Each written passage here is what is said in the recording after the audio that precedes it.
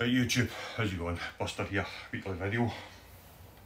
Before I start, I've had one kind of nasty comment on one of my videos, and it was one of my early videos. So just to alliterate about my channel's not about my playing, it's about the basses and how they sort us out, give you a wee bit of a thing with the sound. It's not about, I don't do this for money, I'm not looking to make money on it. As I've said before, I just like to document the basses that I get hold of and some of the weird and wonderful ones that I have had in the past. So I don't care about your comments. If you're nasty comments, don't bother me. I don't see the reason why you have to put nasty comments on somebody's video. There's no need for it. If you don't want anything nice to say, don't say anything at all. That's the way I am. If I don't like somebody's video, I'm not going to tell them that I don't like it, or I just don't comment. So, saying that, people who are subscribing, thanks very much. Always like the content, and there will be more of it. But my videos are not about my bass playing, they're about the basses. So, now I've said that, here's this new bass. So, I done a video on my Jim Reed 5-string, and I didn't know what I was going to do with it. And I happened to speak to a guy from Edinburgh who had this, and I was kind of speaking to him and saying to him that I was selling it originally, and I said to him, would you consider a swap? And he's like, oh, what have you got? He says, I'm looking kind of for a 5-string. So I sent him pictures of the Jim Reed, and he's like, yeah, bring it over and I'll have a look at it. So the Jim Reed was set up beautifully good, brand new strings and everything, and done the deal. So I've always wanted one of these. I wanted like the blonde one, the kind of the yellow slab body, but now that I've got this, I really like this. So that's me. I've got my 50s P-bass, 50s style P-bass. So this is a 2020. This is a I've seen this to my uncle. I don't know what Squier are doing, or Fender, to be honest with you. I've read somewhere that this model used to be the vintage modified, because it's not with the slab body, it's got like a standard P-bass body, like an up-to-date P-bass body, but it's got the 50s styling. But this is a CV, this is a classic vibe. So for what I've read, I think the VM was first, and they changed it from VM to the CV. I'm not 100% sure. As I say, I'm still in controversy about the Chinese Squiers. I don't know what the crack is with them, because they don't come with skunk stripes. You don't need them if it's a two-piece neck. So that means if the fretboard's joined to the neck, you don't need the skunk stripe, because obviously you just put the truss rod in before you put the fretboard in. You only really need the skunk stripe if it's a one piece, but Fender have adopted that as their kind of signature, as every one of their basses have got, or guitars have got skunk stripe, but the Chinese don't. I don't know. I'm still kind of trying to look at it now. This is an Indonesian made one. It's got the skunk stripe. It's also got the skunk stripe because I think it's a one piece neck. I'm not 100% sure, because it's been finished, the neck, so it's got the kind of lacquer over it. So the fretboard's actually lacquered, so I can't tell if it's a one piece neck. I think it is. I think it's a one piece. It must be, because the one piece necks get the slug put in. Normally if it's a two piece neck, you don't get that slug. So I don't know. I'm not 100% sure of the finish, because I can tell with the Bronco it's a one piece neck, because it's not finished like this, so it's not got varnish on it, or lacquer, should I say.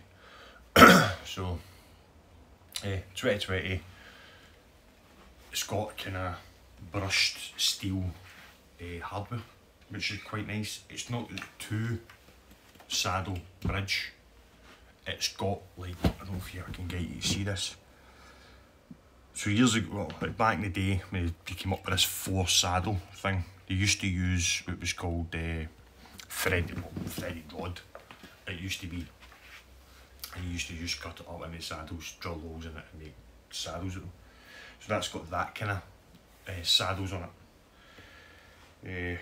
What else to say? White pickguard. I don't know if I'm going to keep the white pickguard on it. I've seen quite a few of these where people take this off and it's just the body, but I don't like the screw holes in it. I'd have liked to have had it where the scratch plates was optional and you would put the holes in it, so there was no holes in it. I don't like that you can see the holes once you take the scratch plate off, but take it off, it's obviously this lovely whitey pinky colour with a kind of hint of blue through it, which is quite a nice colour. The body's made of pine, like the original. Trying to think what else. Yeah, it's a kind of whitey pink colour, which is really nice. There was another one came up, a sunburst one, that I probably could have got if I did a bit of ducking and diving like I normally do, but I didn't see the point in having two of these. That's it. I'll never buy a Fender one of these, I don't think. This will just be my 50s P-bass for now, and I think I'm just going to keep it. I've always wanted one of these, ever since I started playing the bass. The two basses that I really wanted when I started playing was a 50s style P-bass and a 1989 Fender Jazz Special. Like, I know that isn't a Jazz Special, that's the closest I came to it when I was 17. Fender Jazz Special that Duff McKagan used, had to be a 1989. They reissued them as the Boxers, but they don't do the yellow colour, which is unfortunate, because if they did, I probably would have bought one of them. They just do, and they've not got a black painted neck either, the Boxers. Black headstock, do them in really funky colours, black, red, some other ones, green, I think they've got a green one. But the 1989 one that Duff uses has got a black neck, a black painted neck. The Boxers don't. That's the closest you're going to get to a used one, or without buying a signature. And the 89s are quite expensive, the proper 89s. So, I'm off babbling. Brand new set of roto sounds on it.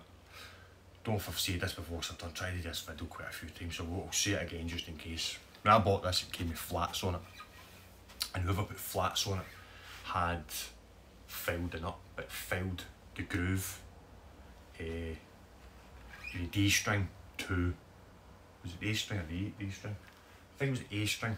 I've got it up here somewhere. Actually, originally not. I think it was the A string actually, this one. They filed it too much. So with the flats on it was fine. I changed it to the roto sounds, and as soon as I put them on, two things happened. One, the string was too low to the fretboard because they'd cut the nut too much, and the break angle from here to there wasn't enough. So when you moved the string, it actually bounced out of the nut. So I had to make a new nut.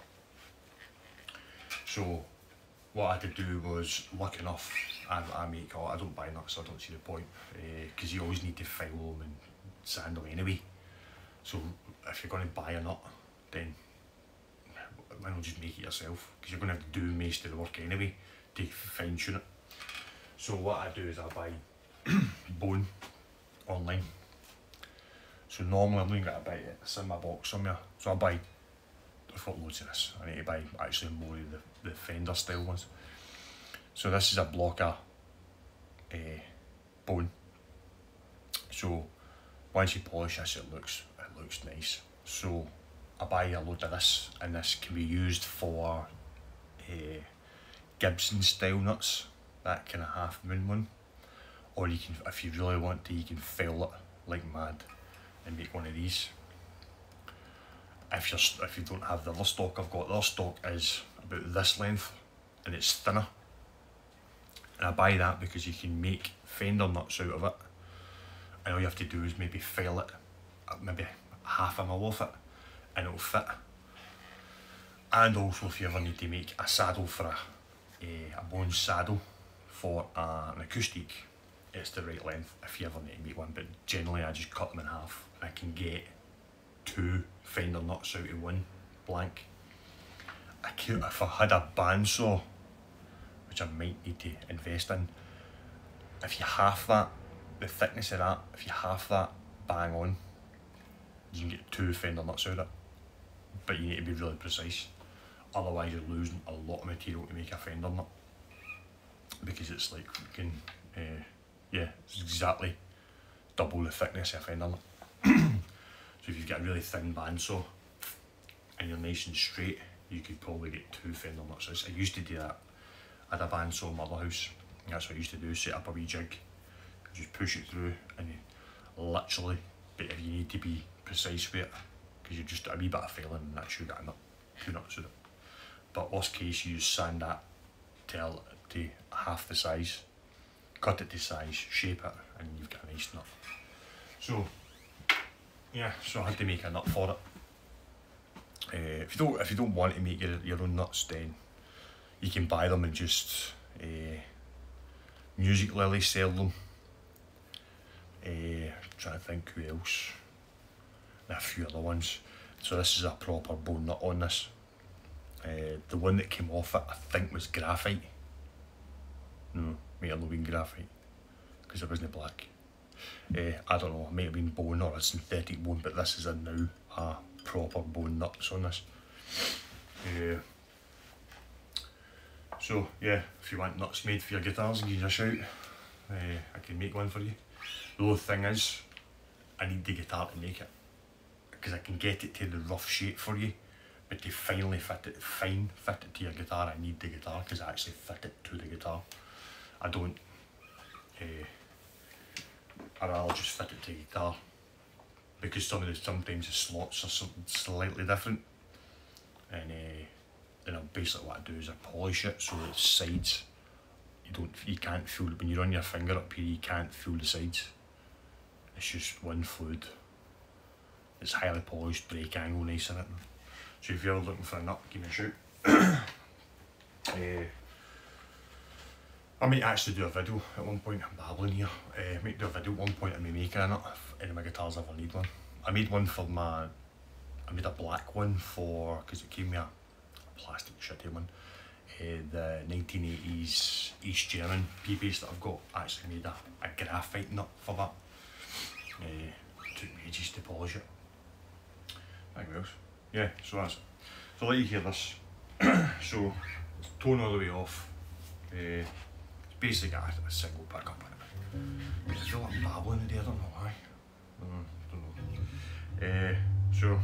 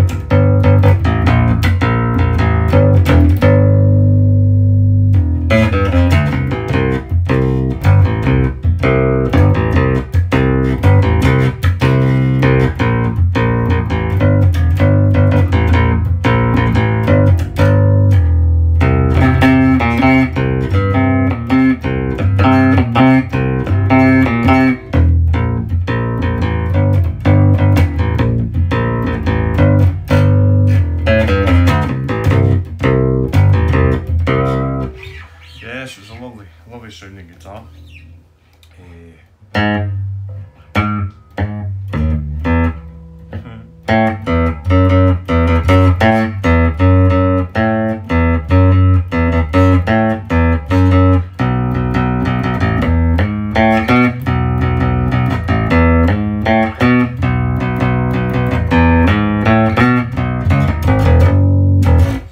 Yeah, so it's a lovely sounding guitar, definitely.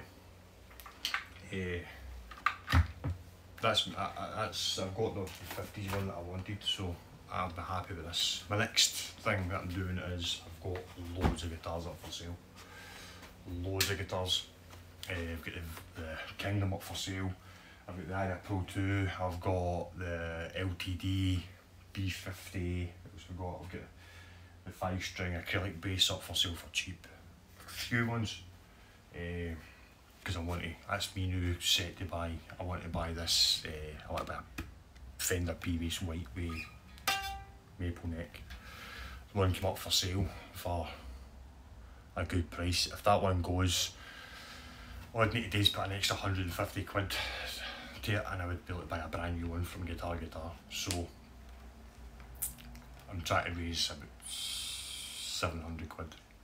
So I've got a few guitars up for sale. Because I can't justify buying a Fender P-Bass without getting rid of some of these first. So I can't do it. I need to get rid of some guitars first that I don't really play very well. And this kind of spurred it on, this guitar. I was kind of swaying to sell guitars that I don't, I'm going to regret it. I was talking to Mad Malky about this actually. Kind of getting buyer's remorse, but because I've got the YouTube channel and I've kind of started documenting the basses that I've got, I don't feel so bad getting rid of them for some reason. Plus, I'm obviously going to use the money to buy a P-Bass, so yeah, this kind of spurred it on because I didn't really want to get rid of the Jim Reed. Then this came up, and then I swapped the Jim Reed for this, then I kind of went, I'm just going to do it. I'm going to do it. So, there's stuff up for sale. Yeah, really nice bass. I'll show you as well while I'm on the update on the Bronco. So what I've done with the Bronco is I've changed the machine heads. I had to do a bit of messing about because the machine heads that are on this used to be on the Billy Sheen P-Bass, but I damaged one of the ferrules. And they're a bit a mil thicker, or 2 mil thicker. So what I had to do was I had to dismantle the machine heads, take the stock off the original one and basically mount them all together and basically make up the machine heads. So I had to mess about making them up. I've got my camera at the right angle today, so that's why I'm kind of messing about with these.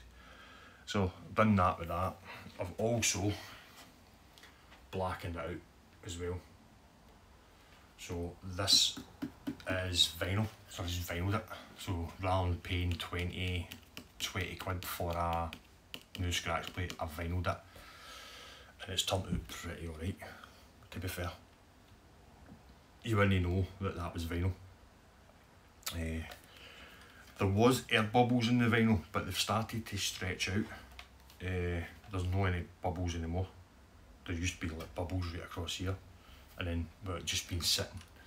So what I did was I bought A3 vinyl, vinyled it, cut it to shape, heat gunned it, and then left it sitting, and all the bubbles have came out.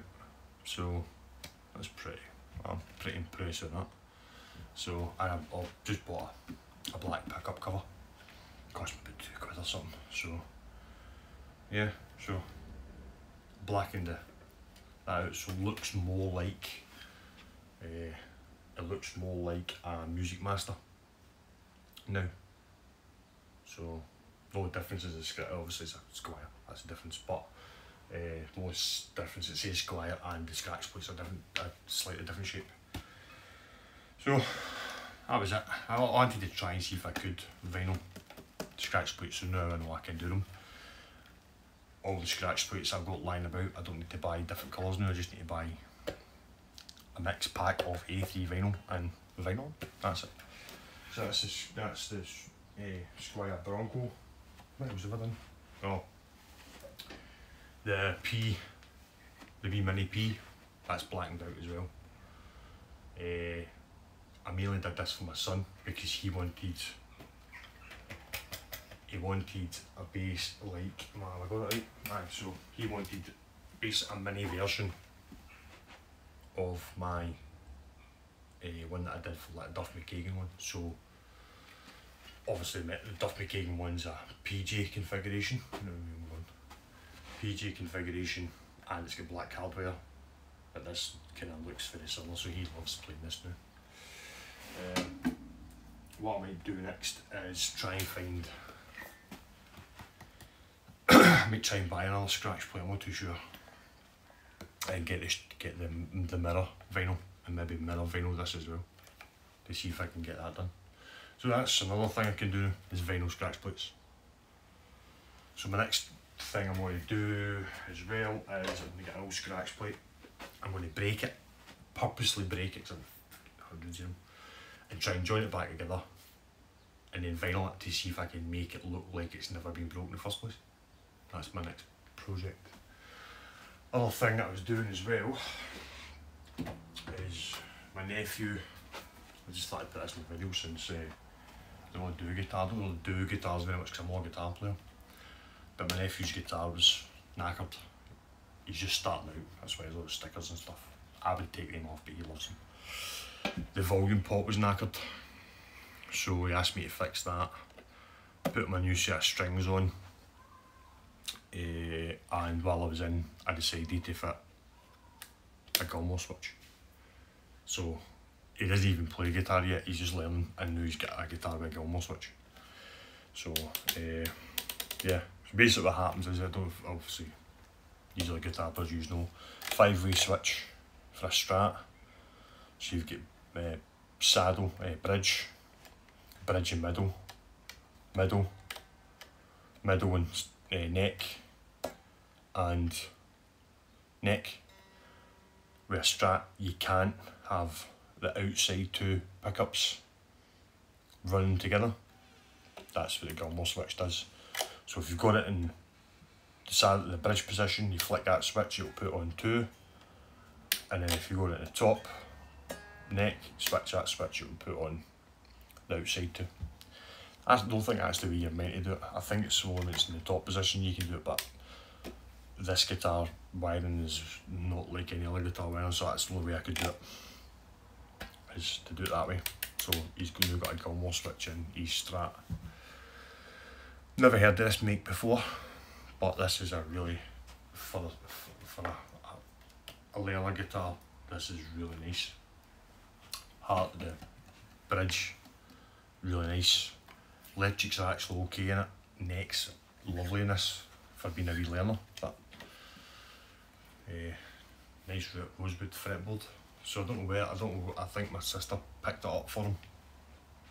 Sent it at a charity shop with a Marshall amp, and it was, I think it was pretty cheap.